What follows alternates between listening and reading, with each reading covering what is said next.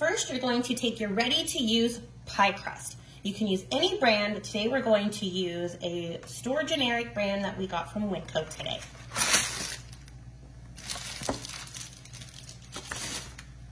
Now we're going to make our filling. First, we're going to go ahead and take some chicken. So today we sauteed our chicken. That's my personal preference. But again, I know as a mom or if you're on the go and super busy, rotisserie is a great option. Or frozen. I know Trader Joe's has a great frozen grilled chicken option. Can always use that. Next, you want to take a bag of frozen vegetables. Today we are going to utilize a medley of green beans. Looks like peas, carrots, and corn. A few of my personal favorites. But again, you can go ahead and use any preferred vegetable of choice. Next, we're going to take our cream of chicken. I'm going to go ahead and get that open. We're going to dump the entire can into your bowl. I know it might not look as appetizing at the moment, but I promise you, not only will it look great, but it will taste great as well. Yeah, I was going to say, that does not look too good. No, it actually, I'm really excited about this one because it's a childhood favorite that we're going to do mixed with a really quick, super easy, fun family dinner favorite. We're going to make some chicken pot pie Hot Pockets. Now, I grew up eating Hot Pockets. My personal favorite was the barbecue one. The barbecue beef had like barbecue sauce, but I like barbecue. I know most people would say, no, I prefer the ham and cheese. Not I. But today we're going to take one of my, especially when it's warm out or it's just a really great wholesome meal for the family. Kids will love it. It's a great way to get veggies in. And the best part is at the end, they won't even see the vegetables. They won't even know. And at that point, it's too late. It'll already be the reaction of, that was so good. Okay, so I think now that we have that all incorporated, we're going to add our seasonings because I like everything extra seasoned. We're going to add a little bit of garlic powder here, one of my personal favorites. And again, we're just going to season to taste. Going to have some crushed salt and pepper. That's already starting to look delicious. I know, can you smell it already just from stirring it on the bowl? I'm like, I'm so hungry. Can we eat it yet? It smells so good. I'm super excited. I think anything that you can make in one bowl or one pan is the way to go, especially with our kiddos that keep us busy all day. Okay. Perfect. I think everything has been incorporated. Smells delicious, looks delicious. Now we are ready to actually create our Hot Pockets. Okay, now it's time for the fun part. We're going to now assemble our Hot Pockets. So I'm super excited because Hot Pockets, again, have been something that I grew up eating. It's something quick and easy and something you can take for lunch. And you can't go wrong with a good pot pie. My mom always would make the most delicious homemade pot pie. It was always a favorite of mine. So now we're going to just roll out your pie crust dough. Again, you can get this from any grocery store, super simple, super easy. Now for those of you that make your own pie crust, I commend you. Give me your recipe. I'd love to try it. But today, for keeping it easy, we're going to go ahead and use our pre-made pie crust.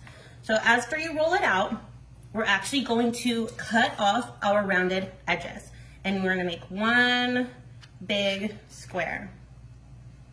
I know you're probably thinking, what a waste. Never that, never that. If you have extra filling, you can always repurpose your extra dough. So now that we have a perfect good square, we're now going to cut this into 4.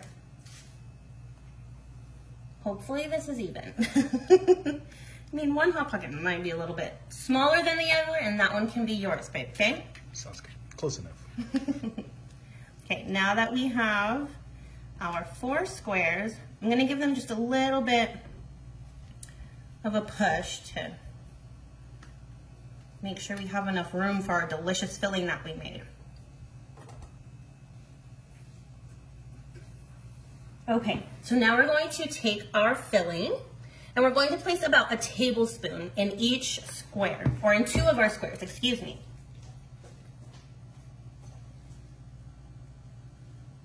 Oh, I'm so excited. It smells so good. It looks good too. It looks so good. Been looking forward to making this one all week, and I'm super excited that we finally get to do it and have this one for dinner.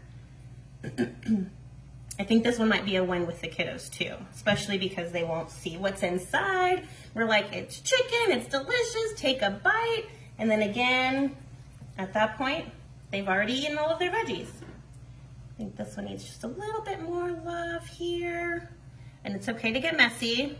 Normally, I'm not that person. Wash my hands 50 times a day, get a little bit of something on me. I'm like, but I'm dirty. But that's okay. What comes with cooking comes with being in the kitchen. Okay. So now that we have our 2 squares prepared, we're now going to take the other half and we're going to seal our Hot Pockets. And all you're going to do is take a little bit of water, and you're going to dip your fingers in it, and you're going to rub it along the edges. Similar to what you would do with an egg roll. You want to make sure you coat all of the edges evenly. We're going to take our other square. We're going to give it a good press. Now it is important, we want to make sure that we get it completely sealed. That way we don't have anything ooey gooey happening when we put them in the oven here in just a minute. I mean, they would still taste delicious. Don't get me wrong. But, perfect. Oh my gosh, look at how cute this looks. Looks like a really big ravioli. It does. Now I want raviolis. Fried raviolis. Those are my favorite. Okay, again, we're going to take our water here. I'm going to coat our edges. It's actually pretty soothing doing this process. Kind of therapeutic for all of our moms. I don't know. I don't normally get in the kitchen and can get away from my kiddos. But if you do, here you go. But I mean, this is something they could totally do too. I think it's important. Get them involved. Get their hands dirty. Bring them in the kitchen. Have them make their own. Like, that would be a great idea too. I think our kiddos would love that. Like, make your own dinner tonight, kids. Okay, perfect. Now that we have our 2 Hot Pockets set to go, we are now going to take a fork. And again, we're going to give our pockets an extra seal. So you're going to take the teeth of your fork and you're going to press just lightly on the edges of the dough. Now to me, it makes them look fancy and extra gourmet, but there really is a purpose behind it. It's to give them an extra good seal. Okay. Now we're going to do the same with our other pocket.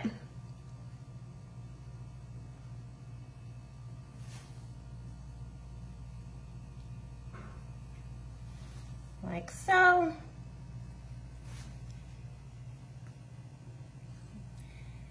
Okay, now once we've completed that, we are going to take a little bit of an egg wash. Okay, so we took just 1 egg and we whisked it here in our bowl. And we're gonna take that and take our brush and we're going to give it a light brush. We don't want to put too much on top. We're not trying to make scrambled eggs. But we do want to give this a nice brush. What this is going to do is give it a nice flaky finish and it'll be nice and golden brown. In the meantime, you want to have gone ahead and set your oven to 375.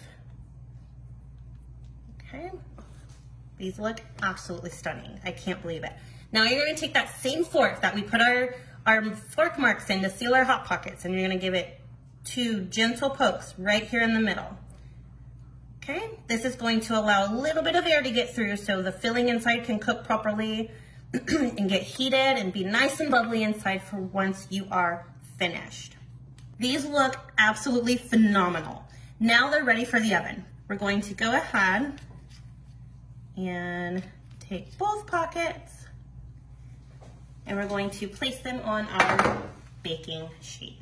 You do want to make sure if you do have more than just the 2, because again, you can definitely make more than 2. You want to make sure that you give them enough room so they don't touch each other and then bake and then bleed together, and you want them to have their own space to bake nice and evenly. Now that our oven is set to 375, we're going to place these in the oven for about 20 to 25 minutes.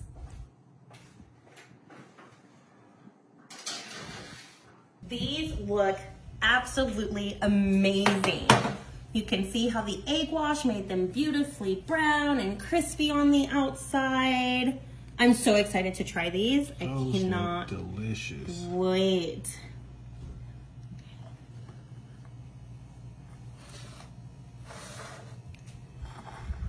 Guys, look at these. They were so simple, so easy, and I'm sure they taste just as amazing. Let's give it a try. I can't wait. Let's see.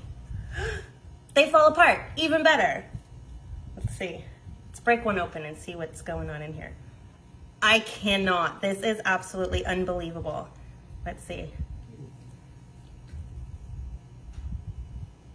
It smells so good. It tastes so good. Honestly, this is unreal. How easy this was, how gourmet this can be, and kids would love it. Get their veggies in.